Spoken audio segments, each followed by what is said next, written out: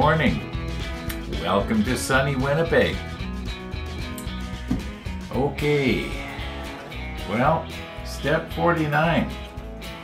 And being as it's step 49, 50, and 51 don't involve the main ship as much as I like to have it here in front of me and look at it.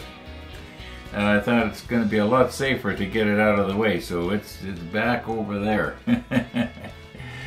All right. Yeah, 49. We got a whole bunch of little parts we got to get here because we got to make 10 of these little guns. I think these would be like the 5-inch guns, but I could be wrong.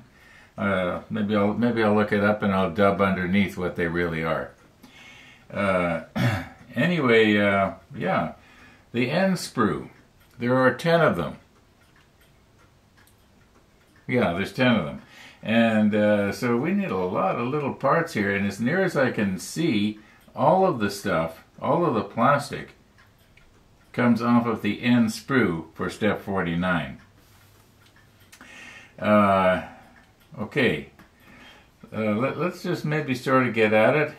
I've got my heat gun here. There at least 2 people were concerned when I was using the heat gun to force dry the connection on the flagstaff in yesterday's episode. I just wanted to let you know this thing is quite programmable or adjustable. It starts out at, now I'm going to give it to you in Fahrenheit, not Celsius, because that's the way it reads out. I think you can set it to Celsius, but anyway, it starts out at 120 degrees Fahrenheit, which is pretty low. I mean, hey, that's some days here in Winnipeg it almost gets to 120 degrees. Not really. I don't think we very seldom get over 100 Fahrenheit, that is, in the summertime. I don't know what the record is for Winnipeg. I remember when I lived as a kid in Omaha, Nebraska, it used to get well over 100 degrees some days, and the humidity seemed like it was about 101%. For this poor little Canadian boy who was a little bit on the pudgy side, it was a real shock, I'll tell you. Anyway, that's another story. Okay, yeah, I just thought I'd mention that. When I used the heat gun, now mind you, there was that time that I kept going hotter and hotter and hotter, and I think I melted the crane on the, I think it was on the Rodney. I almost ruined that. Yeah, that was really stupid. Every time I look at the Rodney, if I look at the crane, I see that, and I think, ah.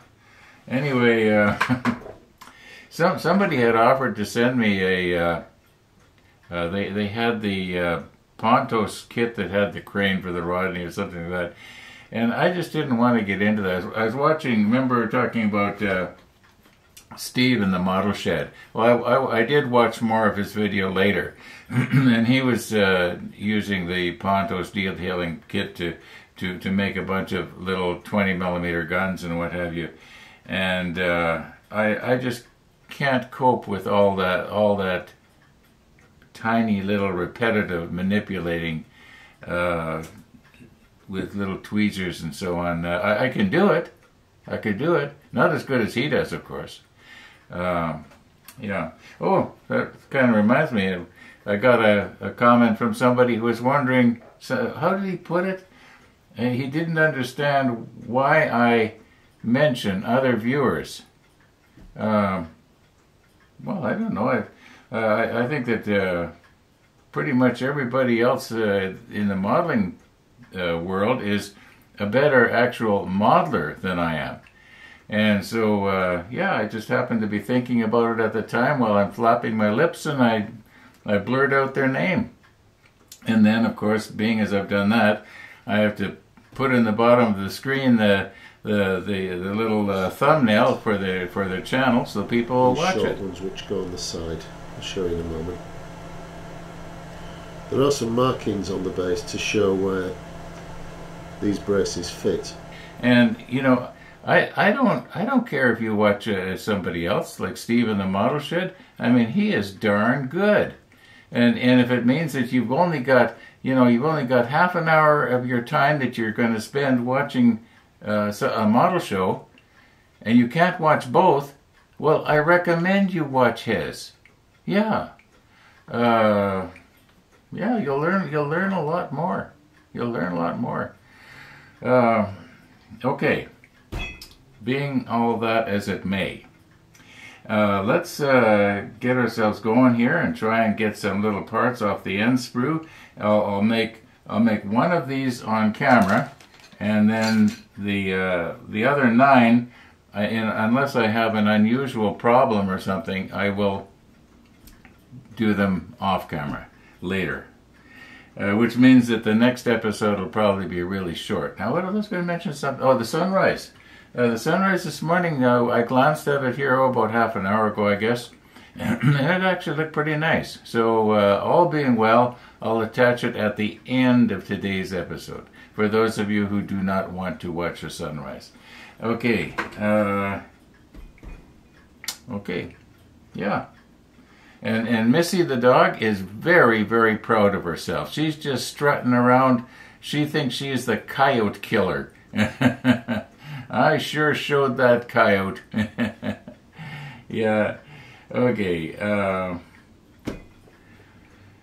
Enough with the shenanigans here. Let's recompose and nip off some parts. Okay, we've already got the turret shell, or whatever they call it. And a lot of nice detail on there, including a little hair. Oh, come on. Okay. Should I reshoot this? Nah. You've all seen hair before. Okay, so a moment ago, I was going through the manual here for step 49, and I can see here where every piece that is left on this sprue we need. In other words, it makes it easy. We don't have to go hunting for stuff. We just systematically start and just cut everything off. Yeah, and that means that at the end of today, we're going to have 10 more sprues to hang on the wall. Yeah, okay, let's go ahead and get these and see if we can put one of these things together. Okay, my plan here is to get all the pieces for just one complete unit. Then I'll get the stuff off the other 9 sprues later. Alright, what is sprue? Okay, I guess I got a feeling that this is going to be on the inside of the turret and we're not going to see it anyway, so.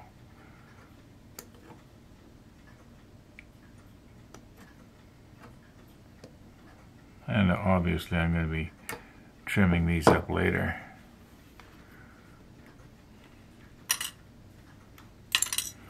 Okay, now we got some smaller pieces. Both of these are an 11. You know, sometimes I wonder if I bring myself in sometimes just a little bit too close here. Okay. Nip. Nip. Nip. And nip. Okay, what do we got going on here? What's this? Oh, that's a push-out pin mark, I guess. Yeah. I could be wrong, but you know, talking about other creators, I think Nigel Frampton once described what these push-out pin things were. He knows a lot about that kind of stuff. Okay, moving right along. This is the axle or whatever that the gun barrels are going to pivot on. Now I remember, I forget which build it was, but I do recall one of the viewers telling me what the proper name for this thing was. Is it a journal, or I'm not sure. Okay. Now this, I have no idea what it is. Maybe if we check Stefan's drawing, we'll be able to figure it out. It goes, I think, on the back somewhere. Yeah. Okay, we got a little tiny piece here. There's only one of them, so I don't think we need to worry about getting it mixed up because there's another thing exactly like it, so it's really tiny. I have to be careful I don't use too much glue. Get it with Tony's tweezers here. Alright, now there are 3 of these. 2 of them are 17s and 1 of them is a 16. Now this stuff right here that I'm going to cut off, that's flashing. You know, we don't need that. But the other parts, okay, yeah, you can see that this one is mirror image to this one. These 2 are the same. So I think maybe just to play it safe, what do they look like on the other side? Just let me flip this over here. Okay, it looks like there's some sort of a positioning pin or something's gonna go in there. At least I'm thinking that's what it is. Now there's a good chance I couldn't get it wrong anyway, but I'm going to keep these separate. So just give me a minute here, and I'm going to get an extra tuna fish tin and label it. Okay, what we're going to do is we're going to keep the 17s separate. Okay. We want this one. We want this one. And the 16 we'll just put in with all the rest of the pieces. Okay. Now, that means we have no more pieces on this sprue. We got all the pieces off. Okay, more wall decoration. Okay, I'm just looking at our N17 here.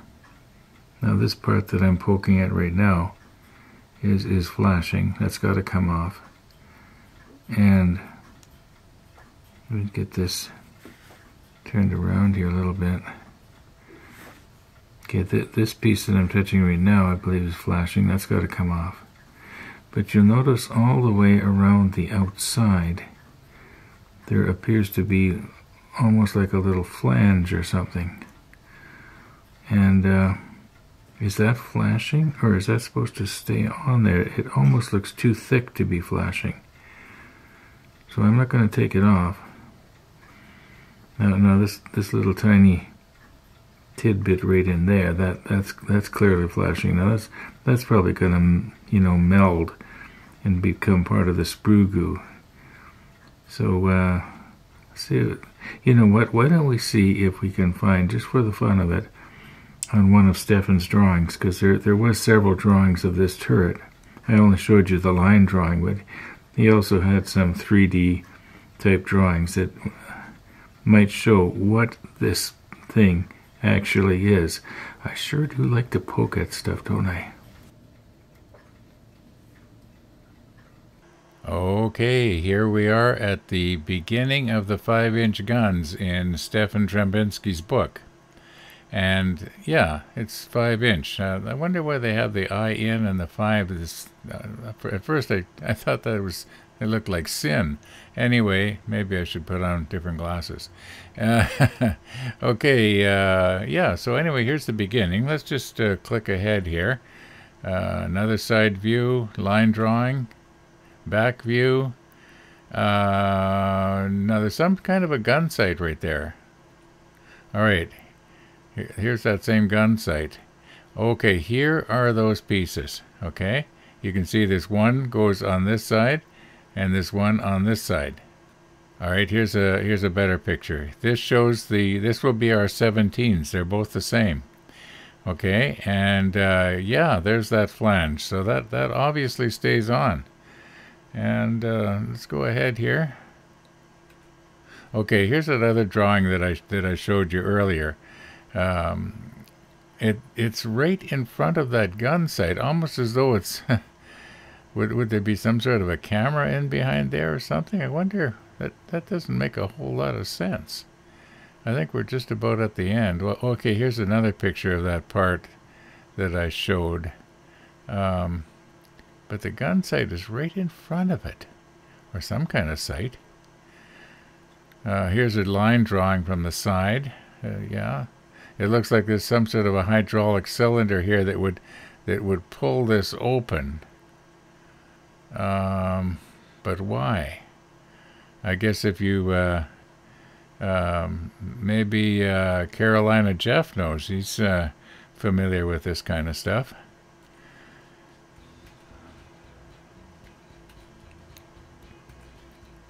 Oh, here's a real good shot of our 17s. Okay, we got a door that opens up here. This must be some kind of a, I bet you it's hiding some kind of an optical unit, maybe. I don't know. I'm just guessing. Okay, I think that's, oh, here we go.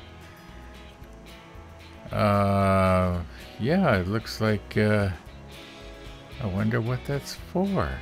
Yeah, would that be a camera? Or, I don't know. Okay, now we're at the end of the 5-inch guns. That was interesting.